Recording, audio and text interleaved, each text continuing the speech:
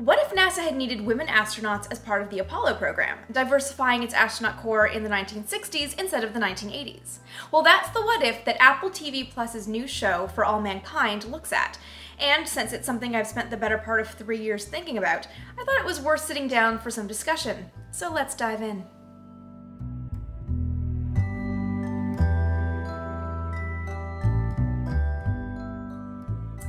A quick recap for those who haven't seen the show or for whom it's been a while. And if you haven't seen the show yet and want to wait, there will be spoilers, so I'll give you a second right now to bookmark this video and then come back after you've seen it. Okay, let's keep going. Episode 2 ends introducing a new element to the show. We see cosmonaut Anastasia Belikova on the moon, which spurs President Nixon on to wanting NASA to recruit women astronauts. Now, Nixon isn't doing this to sort of, stand for women's rights. He's doing this to level the playing field.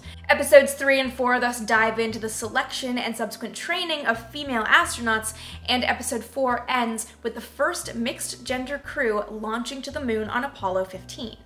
Now, this is a storyline I've been waiting for since seeing the first trailers months ago because I was super curious to see how they were going to treat the idea of female astronauts in the Apollo era. Now, I love the impetus for the women's storyline a lot. I love that it's a politically motivated goal because a female cosmonaut was on the moon. This rings really true to reality, so I like that. Valentina Tereshkova was the first woman in space in June of 1963, and even though we might like to say she became this warrior for women's rights, she has, but her flight was not. Her flight was politically motivated to show that in the Soviet communist system, women and men had the same opportunities, whereas the democratic system in America did not afford the same opportunities. Now, if you disagree with me that Valentina Tereshkova's flight was politically motivated, consider it was another 19 years before another woman flew in space. She was a Soviet, Svetlana Savitskaya, who launched because NASA announced that Sally Ride would be the first American woman on a shuttle flight. So politics is a really clear reason to sort of naturally bring women into the Apollo era in this alternate history,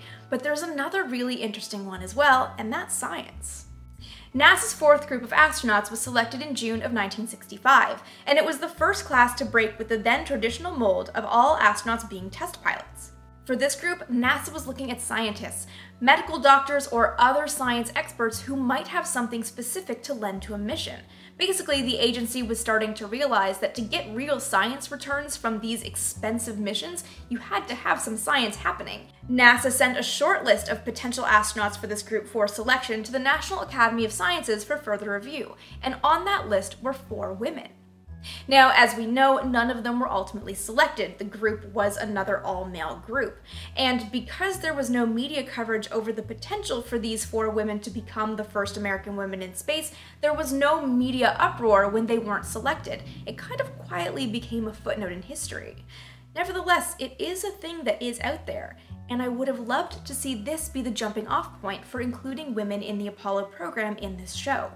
At this point in the show, the goal is to build a moon base to keep the competition between the Americans and the Soviets going. So why not bring in women with technical expertise, a geologist, a medical doctor to help keep the crew healthy, some kind of technical expert. There were PhD women scientists in the country in the 1960s. That would have been a really nice way to seamlessly bring women in and make it not about women, but about scientists who happen to be women. Instead, the show falls into this kind of 1960s sexism and has a NASA group of men selecting women effectively to fill roles. And what this does is kind of have all these women checking off various boxes, and it felt really weird to me. There's Tracy Stevens, the pretty blonde astronaut's wife, who can't get kicked out because she's good for the program. There's a single woman of color, Danielle Poole, who's a former computer, who feels like an attempt to bring in a Hidden Figures narrative rather than give her own backstory. Then there are 2 women who fill in that sort of traditional hotshot pilot role. There's Molly Cobb, who's like some Top Gun Maverick wannabe, and Patty Doyle, who seems to exist solely as a sparring partner for Molly Cobb. These 2 women in the For All Mankind universe were selected because they were graduates of the Mercury 13 program that had never joined NASA because the program was canceled early. It was at this point that I just straight up yelled at the TV and got like super mad. The Mercury 13 program was not a real program. It had nothing to do with NASA. I would posit that it's not even 13 women. The name Mercury 13 was invented by a Hollywood producer in 1995 for a Dateline segment as a play on the Mercury 7. Fun fact, the women who were involved in this program, not that it is even properly called a program, never met. They never all got together as a group. This is as far from a program as you can possibly imagine. Okay, admittedly, this was more annoying for me than it probably is for most people, because I've spent the better part of the last 3 years writing a book on exactly this topic. It was predictable, and it was frustrating, and honestly, the whole thing just got worse for me, again, personally because I've been living with this story, by the character of Molly Cobb. Molly Cobb is clearly an homage to a real pilot, Jerry Cobb, who is often associated with the Mercury 13 story. Now, I've spent the better part of 3 years unpacking Jerry to understand her role in this story. So when I see Molly, I see two women that are clearly supposed to be similar, but are so wildly different. But in a way, I think Molly is kind of the woman that Jerry wishes she could be. Jerry, to me, would love to be that brash, that outspoken, and embody that level of confidence that borders on a pretty substantial ego, though I would say Jerry's ego was pretty healthy in itself. These two women, though, however different they are, have one element in common. Neither would have been selected for the astronaut corps. So let's talk about astronaut qualifications for a second, because that's ultimately what this boils down to. In the Apollo era, astronauts were chosen from the ranks of test pilots because every mission was effectively a test flight. Each spacecraft differed from the one that flew before it, and different mission goals meant that things were constantly in flux. Astronauts had to have the experience and the discipline to react instinctively when something happened really fast in a cockpit, while also still serving as the engineer's eyes and ears in the cockpit. And when you consider that every facet of spaceflight was pretty much unknown in the 1960s, especially the human side of things, NASA management had to figure out what existing job most closely resembled what might be asked of an astronaut in space, and the answer was a test pilot. But that was only part of it. There was a bigger component than just technical background or flying skill or experience, and that's the personality. From the moment someone was earmarked as a potential astronaut, every conversation was part of the selection process. Were they a team player? Could they argue with a crewmate without causing friction?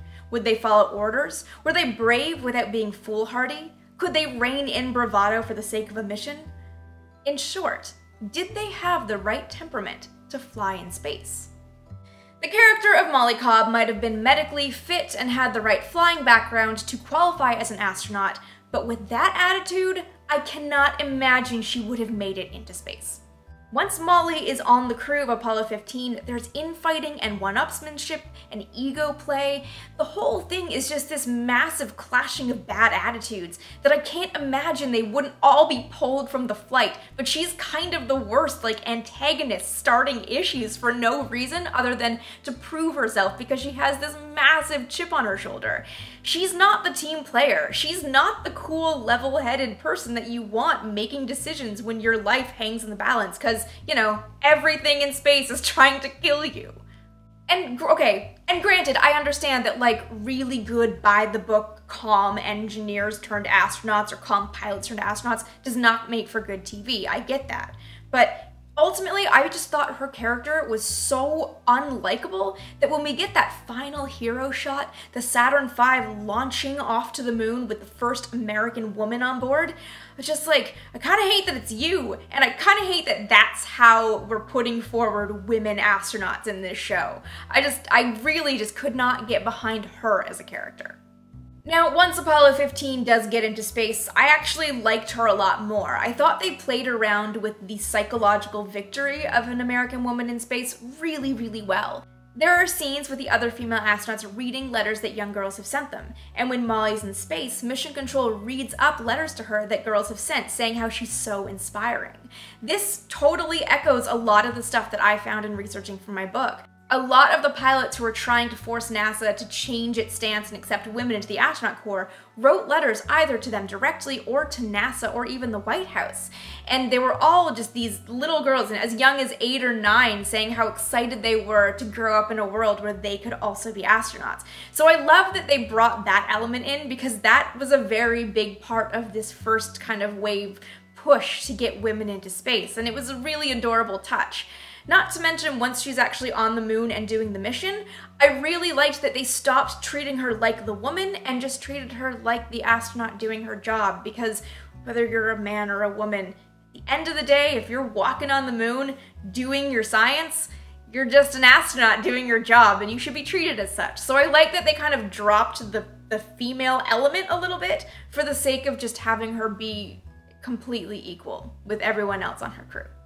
Like I say, guys, this is a really tough storyline for me personally, only because I've spent the better part of 3 years writing this. I have a physical copy, and you can get yours today. All the pre-order links are in the description. And Jerry Cobb is on the cover. Like I said, I spent a lot of time trying to unpack her backstory to understand really why she behaved the way she did and acted the way she did in this push to get NASA to accept women in the 1960s, and what her motivations really were. And it was very eye-opening. I won't say more about it now, but it was really interesting what I found versus what typical retellings say. So pre-order today, available February 18th. So let me know what you guys think about how the show brings women into the astronaut corps. Did you like it? Did you think it felt realistic or not realistic? What were your thoughts on the characters of the different women? Let me know all of your thoughts and anything you would like to see discussed in future episodes in the comment section below. Also, be sure to follow me across social media for updates on when anything new is happening, any new videos coming out, new topics that we're discussing, and of course, if you never want to miss an episode of The Vintage Space, be sure to subscribe. Thank you guys so much, and see you next time.